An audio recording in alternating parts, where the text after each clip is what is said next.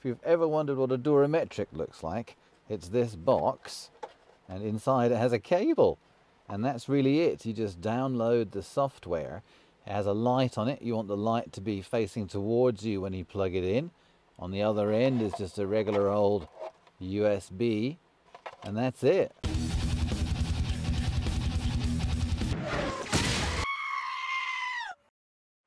This cable was kindly lent to me by Jovi Tapia in San Francisco. Would you like some help selling your commercial apartment building in the San Francisco area?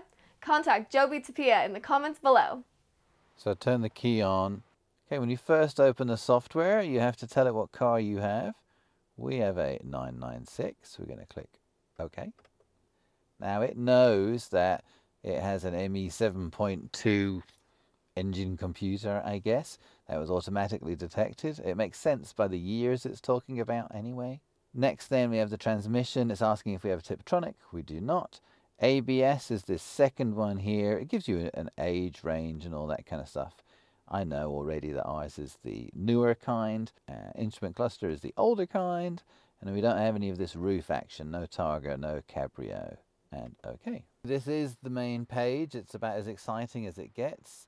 Okay, first thing we're going to do here is go into the engine module, and we're just going to click down the line here and you'll see what it says. So that's the part number. Not very exciting. I'm going to go to information. It's telling me, oh yeah, ignitions in range was a bajillion of them.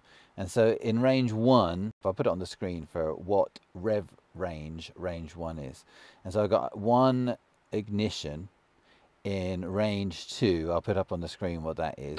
And that happened at 5,369.8 hours into the engine's life. That was before I got it and before it died, obviously, but it doesn't matter anymore. It was only once and it happened before the rebuild. Then it has my VIN on there, various other bits and pieces, the transmission type, interior equipment, not very exciting. Okay, fault codes, booyah. Alright, so I don't have any fault codes, but if you did, your check engine came on, that's where it would show you what they were.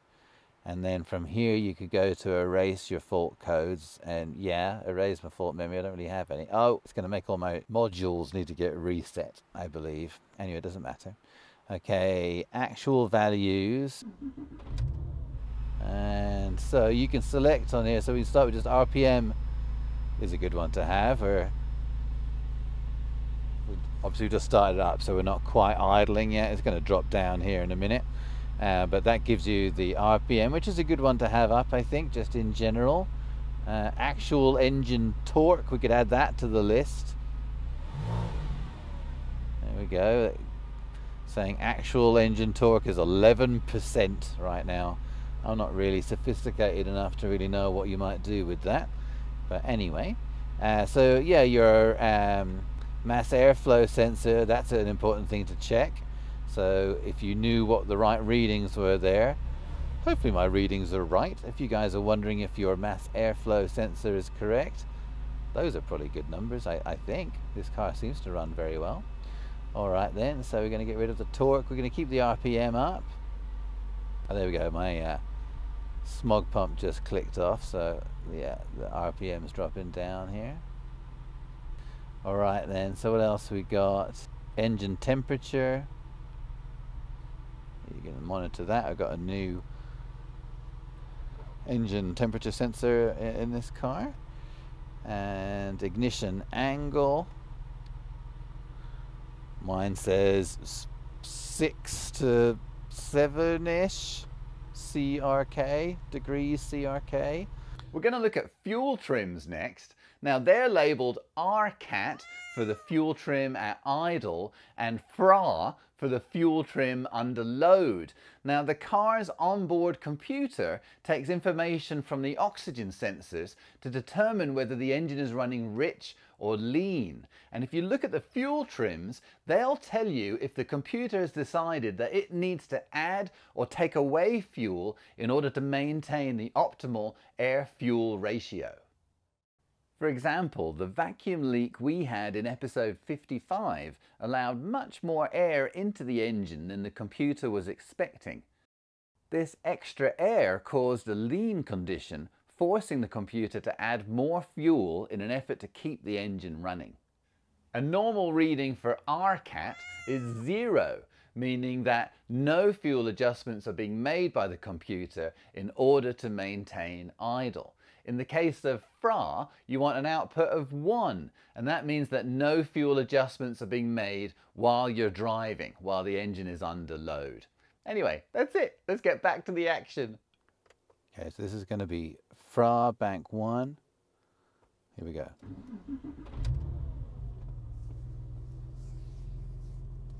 What we want is for it to be 1.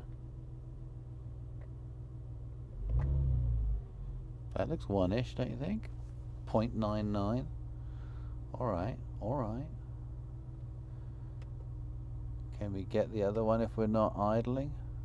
Oh, we got that exception.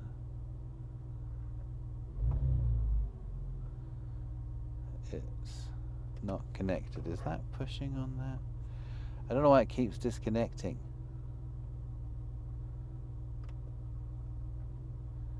Okay, there we go.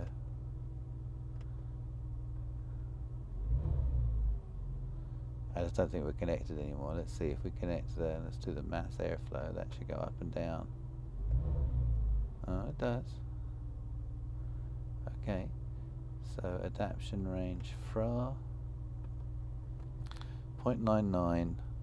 And that says 0. Is that okay? I don't know. Let's bring up the other one. I think the 0.99 is probably okay. Get rid of that. And let's go down to bank 2, FRA and RCAT. So here's the idle one. That should be like 1, and it's 0.99. So that's okay. And then RCAT. Presumably it can't be an idle for that. Well, it just says 0. Oh gosh. I'm trying to just bring the revs up a bit there. Yeah, that's just 0. Okay. It's probably good. Before we dive down the camshaft position rabbit hole, an explanation may be helpful.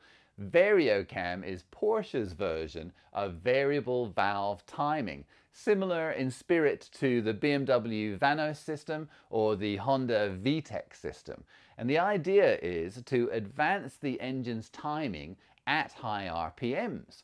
And that's helpful because at high RPMs, the flame from combustion has less time to fully ignite all the fuel in the cylinder. Therefore, by advancing the timing, the spark plug will ignite the fuel a split second sooner, allowing for more complete combustion and more power. On this Porsche, the computer sends a signal to the VarioCam solenoids, which then use oil pressure to advance the intake cams around 25 degrees. Okay, so here we go. Cam actual angle for camshaft bank 1. Boom. Come on, buddy. There we go. So we go. When I'm not doing anything, it's -2. -2 point something. Then there's 2000 RPM. You know, I should bring the RPM up here at the same time. Boom. There we go. So idle right now. And so let's see where that changes. Oh yeah, so it already changed. A lot of you ask, when does it change? Well, it's not 3000 RPM obviously. Let's do that again. Oh, did I click both? Oh, they're both up now. Okay, whatever. So they should both go at the same time. So I'm going to try to do my revs here. So there is 1500. Oh, 1500, more than 1500. They're not going 2000, they're not going. 2300, not going. 20, come on, foot. Oh yeah, so by 2500 they are going. Interesting. And then what else we got here? So you can have it count misfires for any of the 6 cylinders, maybe. But now no misfires at all, everybody's happy. I don't know how many misfires you're allowed to have. We rev it up there, everybody happy? Yep, everybody happy. And so that's it. You could use this to try to figure out all kinds of stuff, I'm sure. I know I've used it for all kinds of things that you guys may have seen on the channel already. And then that's really all you need the engine to be running for. We've got actual values, input signals is another one here. Clutch switch. Okay, yeah. You can see when I push the clutch, off, on, it can see that. Alright, super duper. So ready status, yeah. So here, I put them all back to fail just now by clearing all of the codes. But they said pass before, right, when we did the emissions test. And as we just drive the car, they will fix themselves. Activations here, this one's pretty fun. We'll do this before we start the car. So you can just turn things on and off. So here we go, secondary air pump. That makes quite a lot of noise. Let's click that guy. Boom, there we go. Coding warning. Now, I don't know anything about coding. I'll turn the engine off here for a sec. There we go. And so it says warning, coding features can change control module programming and parameters. So go easy is what it's saying. It says, I understand the risks, proceed with coding. And so I don't know anything about this, but you can change parameters in the engine computer, I presume. Maybe you could change the rev limiter. You can maybe change how the throttle behaves because this has got the e-gas. I'm not sure. Also, stuff like how the locks behave. I know you can probably do stuff like that. Command console. I do not know what that means. Unable to utilize command console because I turned it off, you fool. All right, anyway, so we wouldn't be doing anything with that anyway. That was all the engine module that went down to the command console. We can minimize that. Then we have ABS. Again, really on that, it's telling you what you have, IDing the part number. If you have any fault codes, which I don't think I have any fault codes, you can erase those fault codes. No, don't need to, thanks. And then activations. Oh yeah, so we can go through here. I actually haven't done anything with this, but you can initialize the booster pump and the switch over valve and all those things that I don't fully understand. And then commands, calibrate steering wheel angle sensor, that could be handy. Command console, once again, that we're not allowed to touch apparently. And then instrument cluster, ID, information, activations. Oh yeah, you can make all the lights come on and off. What can we do here? Belt buzzer. Oh, there we go. Stop. Alright, there we go. So that's that. All those different things. The washer fluid warning light. You can check if all your lights are working, I suppose. Just sit in here without having to fuss about it. Instrument cluster. So that's that.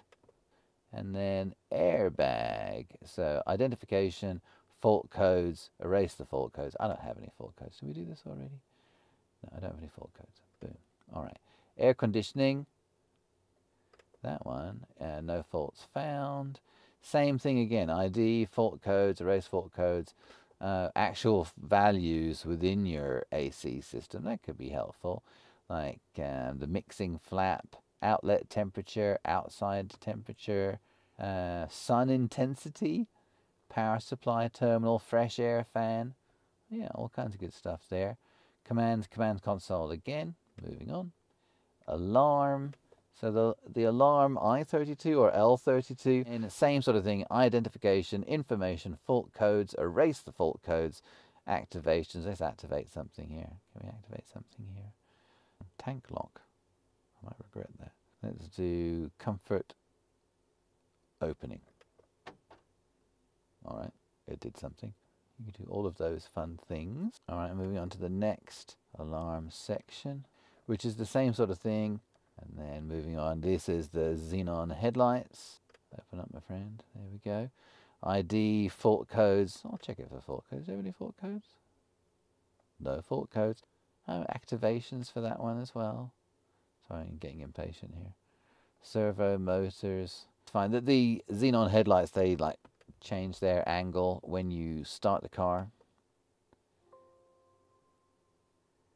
We turned on. Okay, what's this for? Park assist. Okay, we don't have any park assist action, so never mind. Sorry. Didn't mean to bother you.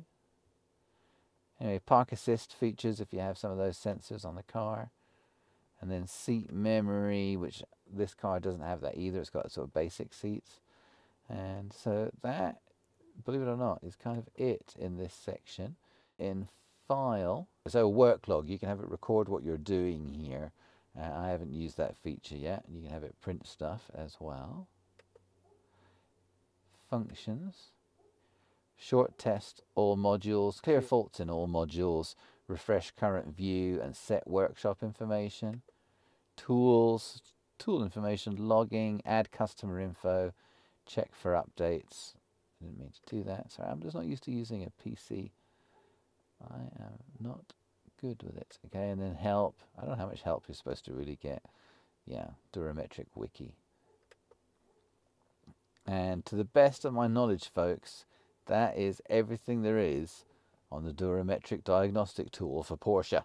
I wanted to take a moment to welcome the 10 people we have watching in Tbilisi, Georgia. Hello! I hope you all enjoyed today's deep dive into everything Durametric. Unfortunately though, that's all we have time for this week. Thank you very much for watching. Till next time.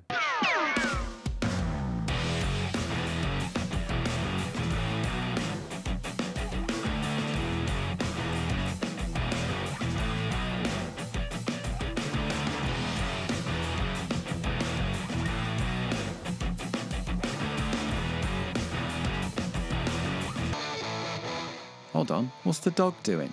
Oh yeah, subscribe now. Delta says thank you.